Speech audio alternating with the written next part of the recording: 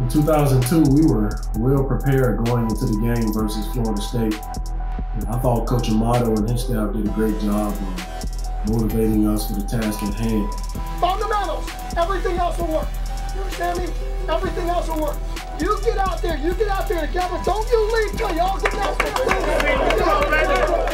Man, we were trying to get to 10 wins. We were trying to do that in a desperate way.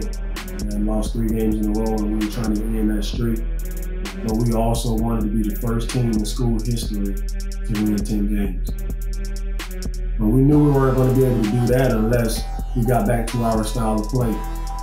And that was running the ball well, playing great defense and special teams, and making timely plays in all of those phases. And that's what we were able to do that night. We controlled the clock, ran the ball well. The defense didn't give up a score.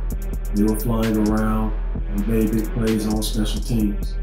And at the end of the night, we were able to get win number 10, accomplish history, and the locker room was a fun locker room to be a part of.